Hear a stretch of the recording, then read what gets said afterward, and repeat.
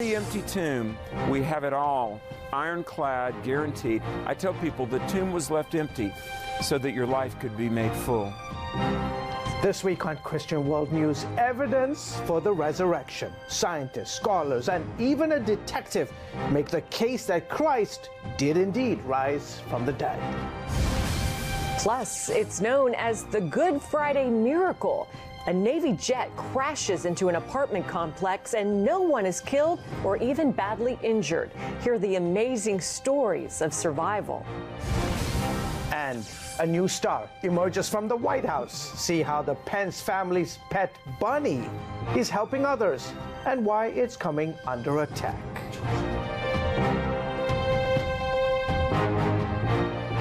여러분 안녕하십니까? 크리스천 월드뉴스입니다. 두 명의 무신론자가 예수 그리스도 부활의 증거를 찾아 나섰습니다. 부활이라는 것이 없다라는 것을 증명하기 위함이었다고 하는데요. 하지만 이들이 마주한 결과는 전혀 예상치 못했던 것이었습니다. 오늘의 첫 소식입니다. As a successful cold case detective, J. Warner Wallace became so well known at solving decades-old murders, he ended up as the foremost expert on national TV true crime shows. Wallace was also an atheist and decided to turn his superior detective skills to disproving the resurrection of Jesus Christ, or maybe even proving it if the evidence took him there. And I'm going to have to figure out how to evaluate that for its truthfulness, given the skill set that I had as a cold case detective. CBN News talked to him at a crowded conference where many hundreds gathered to hear Wallace tell his story and learn how their faith in Christ rests on solid evidence. For years, some doubters clung to one theory that Jesus didn't actually die on the cross, but was just nearly dead and revived later. Wallace points out when you work with dead bodies all the time, like he has, and people in Christ's time did, you can definitely tell dead from nearly dead. Hot blood's going to stop circulating. You're going to cool down. That's called algor mortis, and that you'll be cool to the touch. And we can actually judge time of death based on how cool. And I've seen this my entire career. There's a thing called rigor mortis. You won't be as flexible as you would be if you were just unconscious. And Warner finds in the book of John a key point of proof, a line about blood and water coming out of Jesus' body on the cross when a Roman soldier pierced him with a spear. Water will collect in your lungs. Now, if that happens and you pierce that cavity, you're going to see a separation of blood and water. It struck Wallace powerfully that John wrote of this. He's either so clever that he included some little-known biological fact that nobody would discover for 1,800 years, or he just reported what he saw. And as a result, we have a good piece of hidden science that confirms that Jesus actually died of cardiac arrest on that cross and was dead at the point of taking the body off the cross. The Renaissance said, we don't need God. Why? See how great man, woman is.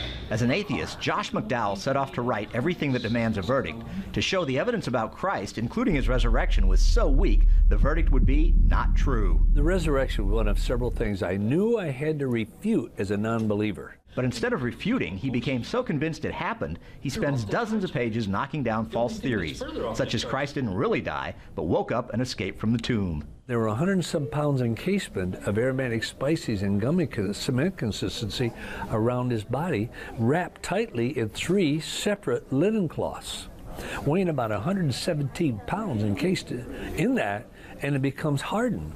Second, how would he be able to move in such a state like that, move a 1.5 to 2 ton stone away from the entrance? As for the idea that after the crucifixion the disciples stole Christ's body, well, the Jewish leaders opposed to Jesus were so afraid of that very thing happening, they talked the Romans into posting a massive guard group, probably 16 soldiers, outside Christ's tomb. So McDowell scoffs at the idea the disciples could have pulled off such a heist. The impossibility of that they could have climbed through there, tiptoed around all the guards, and become invisible to the guards in front of the tomb, roll 1.5 to 2 ton stone, that at they said that 20 men couldn't move it. Wallace can't accept this was all just a conspiracy because detectives know those often fall apart when the people involved face real threats if they don't recant. And we don't have a single ancient record of any of the disciples ever recanting, when that was often the goal of the people who were persecuting Christians. Wallace points out courts don't expect the law to prove no possible doubt, only no reasonable doubt. So is it possible that they conspired for 60 years at 500 plus people under immense pressure with not enough family relationships to hold it together? Yeah, it's possible. It's just not reasonable. Remember, too, all the early believers were fervent Jews who faced dire danger if they broke the Sabbath. Alex McFarland, who organized this conference, points out how that changed right after Jesus' resurrection. Pious Jews whose very relationship with God is contingent on keeping a Sabbath that they've observed for centuries suddenly, overnight, begin to worship on Sunday. Why? Something must have happened. Sunday was Resurrection Day. Now, you have to understand what it meant to the Jew if they ever broke the Sabbath. It could mean death. In the empty tomb, we have it all, ironclad, guaranteed. I tell people the tomb was left empty so that your life could be made full. It gives me hope that as Christ was raised to the dead, I shall be too, because of that. If Christ physically rose from the grave, then that proves his identity, message, and credentials. What was his identity? God incarnate. What was his message? Salvation by faith in what he did on the cross. His credentials, virgin-born, sinless life, rose from the dead, i.e., he is the Savior. Paul Strand, CBN News, reporting from the Truth for a New Generation Conference, Greensboro, North Carolina. 6년 전이죠. 성금요일에 해군 전투기가 아파트에 충돌하는 사고가 발생했습니다. 미국 버지니아의 주거 지역에서 일어난 사고였는데요. 그런데 놀랍게도 사망자나 부상자는 단 한 명도 없었다고 합니다. 많은 이들이 이를 부활절의 기적이라 부르며 이날을 기념하고 있다고 하는데요. 함께 만나보시죠. It was Good Friday, a little past noon. School had just been let out for Easter break in Virginia Beach, Virginia, when something completely unexpected happened. The air started vibrating. I just heard a loud noise and went chicka boom boom boom. There was all this black stuff. I mean, like heavy, dark black smoke just going by the window. I'm like, my God, no, no, no. I'm just screaming, no, no, no. It was an FA-18D Hornet that had malfunctioned right after takeoff from the nearby Oceana Naval Air Station. It slammed into the Mayfair Mews apartment complex in a highly populated residential neighborhood. Virginia Beach 911, where's the emergency? Navy plane just went down off of 24th Street. The apartment building is completely destroyed. Oh my God, it's terrible. The whole thing is on fire, and it's a senior community. Oh my God, all those old people. Oh my God. Oh my Jesus. The jet's two-man crew ejected just 50 feet above ground. Saw the pilot laying on the ground here, on his sides, hands in the air, white as a sheet. He was still connected to his parachute, which was connected to the roof of this building here. We had to cut the lines, get him free of the parachute, when a bunch of us picked him up, dragged him to the front parking lot area, away from the flames. The heavy black thick smoke started to come over the rooftop here, and I knew we had a matter of minutes before the fire was going to come this way. As the ominous black smoke rose from the crash site and countless emergency responders ran to the scene, everyone expected the worst. I saw it go in and I thought, oh gosh, they're all dead. And I looked back at the buildings and I just counted the people that had perished, because I'm here every day. I'm retired. I don't go anywhere. I got to the front and I looked. They're dead, and they're passed away, and she's gone. Mayor Will Sessoms of Virginia Beach feared the same. When I came over here, about right where we were standing, there was a massive fire still going on. There were buildings over to my right that were pretty well demolished. Earl Moyer was manager of the Mayfair Mews at the time. He was heading out of town when he heard about the crash. He'd already been praying for his tenants for 11 years, so he immediately turned to God. I knew whether there was casualties or not that he needed to be there, so I just prayed that he would be there. You know, all I could do is think of people suffering, burning, and I just wanted him to be there on this scene to, you know, just to comfort people. Earl began searching for his tenants and was able to locate all but 4, so he continued to pray. And the next day, the 4 missing persons were located, alive. And one by one, others started sharing their miraculous stories of survival. Ben Dishner lived and worked at the Mayfair Mews before the Navy jet destroyed his home. There's no earthly reason for me to be standing here talking to you today. I take my lunch religiously at 11:30 to 12:30 every day. And by all rights, I should have been in my house playing computer games, but God told me to set some more tile. I'm like, well, it's like 5 minutes till 12. I'm past lunch. You know, I'm gonna go to lunch. And something said, no, just set these 8 more tiles. Set these 8 more tiles. 8 more tiles save, well, I say 8 more tiles saved my life, but God saved my life.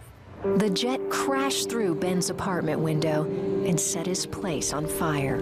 But his life was spared, as were his wife's and his father-in-law's lives. We had to take him to the hospital a couple months before. He had some complications and had to go to rehab. If he hadn't have went to rehab, he would have been home. A week before the crash, they changed my wife's schedule. If they hadn't changed her schedule, she'd have been sitting on the couch when the plane came through the front window. Sandy Hall would normally have been home when the jet crashed as well, but her plans changed at the last minute on that Friday morning, saving her life too. I have a cleaning business, and my client had texted me and asked me to come later, being it was Good Friday, and her son was home from school. So I texted her back and said, how about around 10? She said, perfect. So I left here at about 20 to 10 instead of leaving here at 8 o'clock like I normally do. And normally I'm home by noon. Well, it was about 12:30, quarter to 1 when I got the phone call at work that a jet had crashed. While Sandy was out, her apartment and everything in it went up in flames. But even people that were home made it out safely. Cheryl McKee owns a pet supply store right next to the Mayfair Mews. I actually watched a man walk out of the apartment that the plane went in. He came out the front door, the plane went down the back, and he came out and didn't really realize something had happened.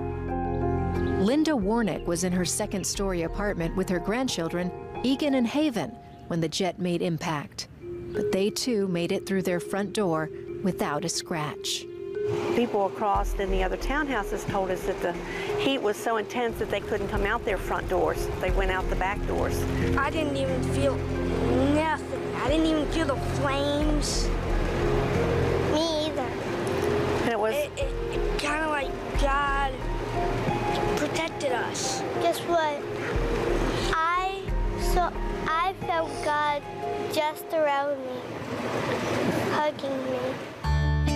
And since the jet was fully fueled when it crashed, the point of contact was critical. With God honoring my prayers, I think, He put that thing in the most perfect spot. It kind of like He just kind of dropped it in this cove here to, you know, stop the explosion from going even further or debris. When you place God on the scene, be prepared for a miracle. God definitely was on the scene that day, because otherwise, if it had went a few feet further, we wouldn't be here to tell the story. You know, and it's definitely makes you think that you might not be thinking of God, but He's right there all the time thinking about you. What else kept me from being in my home that day? What else kept anybody from being hurt? Not even the pilots. God had His hand all around us. 마이크 펜스 미국 부통령이 키우는 애완토끼가 화제입니다. 말론 번도 펜스라는 이름을 갖고 있다고 하는데요. 그런데 평범한 토끼가 아니라고 합니다. 기금 마련을 돕고 있다고 하는데요. 함께 만나보시죠. The moment he hopped on the scene. This is Marlon Bundo. The second bunny, Marlon Bundo, has been a star on the rise. People kind of got a kick out of it that we had a bunny at all, and then we brought a bunny to DC. With 20,000 Instagram followers and a growing fan base, Marlon Bundo did what any celebrity would do. He wrote a book. Sort of. The vice president's daughter, Charlotte, is the author behind Marlon Bundo's A Day in the Life of the Vice President. And Second Lady Karen Pence did the illustrations. We thought, you know, it'd be really fun to do a children's book that also educated kids on the role of the vice presidency. But this isn't just a book about a bunny hopping around following the Veep. A portion of the sales goes to causes near and dear to the Pence women, like Riley Children's Hospital and Tracy's Kids. Tracy's Kids, I've been on the board there for many years, and I first got involved when I found out there was something called art therapy, which affected children with cancer so much so that they would ask their parents, when do I get to go back to the hospital? Mrs. Pence says she's seen this particular type of healing all over the world, from children to veterans. It's not arts and crafts. It's not like getting your paints out and feeling good after you paint. These are actually therapists who guide you through the art-making process to actually bring some of the emotions and struggles and trauma that you're dealing with to the surface. The book also carries a deeper meaning for Charlotte. It supports A21, a nonprofit fighting against human trafficking. They have a lot of resources for people and resources for teachers to help teach people about the signs of human trafficking and how to notice it and recognize it so you can report it. And then they have information on how you can report it. And through those efforts, they've rescued, tons of people who have been in these terrible situations, and then they help them afterwards. Evangelist Christine Kane started A21 with the mission to abolish slavery everywhere. They're certainly spreading the word with operations in 12 different countries, including the U.S. This Marlon Bundo book isn't to be confused with others. Comedian John Oliver released a parody on the book at the same time as The Pences, as a criticism to the vice president's socially conservative stance. His book raises money for the Trevor Project, a charity dedicated to suicide prevention in LGBTQ youth. There are no hard feelings, though. Charlotte says she bought a copy of that book, too. Beyond raising money for charity, Mrs. Pence, an educator of 25 years, hopes the book teaches children about civics, too. Just like the vice president, Marlon Bundo's day begins here at the Naval Observatory. Then he heads over to Capitol Hill while the vice president presides over the Senate. The book is full of educational nuggets, and the Pence women say they planned it that way. At the back of the book, we listed several fun facts about the vice presidency or the Naval Observatory or other vice presidents. Marlon and the vice president end their day with scripture, an addition important to the second family. His faith is really central to his life, and we didn't think it would really be a fair thing to leave it out. It's just a part of who he is and who we are. Beyond teaching the children about the vice presidential duties, they hope this story helps educate people on the dangers of human trafficking and the power of healing through the arts. Amber Strong, CBN News at the Naval Observatory. 워싱턴의 한 교회가 예술 작품으로 변했다고 합니다. 무슨 이야기냐고요? 화면으로 만나보시죠. It's one building that's hard to miss. You can see it from, 395 from the highway. I mean, that highway sees 175,000 cars a day. Odds are that drive-by audience will lead to a new attention for this former church's new life as a true work of art, a hidden gem in the heart of Washington, D.C. The ability to revive that and still keep the same themes of a church, which is, really a community center. Built in 1886, Friendship Baptist Church outgrew the chapel, put up the property for sale, and moved to a new building just down the street. For years, it remained vacant. That is, until 2012, when an idea blossomed. These are cherry blossoms, right? These are cherry blossoms, and we are inside. Allowing it to transform into a space for the arts and culture community. Right now, we're on the balcony of what used to be a church, and to put things into perspective, take a look. This is where the congregation used to sit. Imagine some rows of pews, the pastor up front. It's now a very large space for activities. Even the piano has been fine-tuned into modern art. We caught up with Atlanta-based artist Alex Brewer, who spent nearly a month just painting the outside of 700 Delaware Avenue Southwest. Was it a challenge to paint something this large, a church?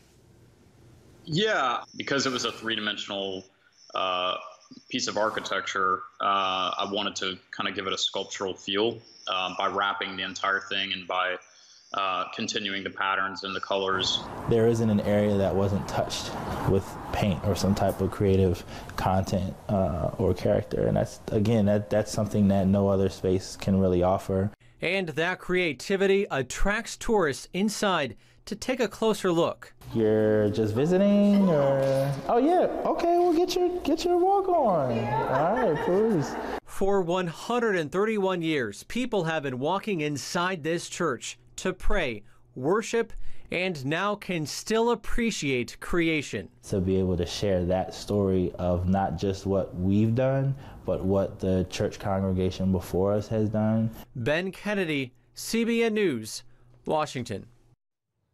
크리스천 월드뉴스 오늘 준비한 소식은 여기까지입니다. 저는 다음 주에 다시 인사드리겠습니다. 시청해주신 여러분 고맙습니다.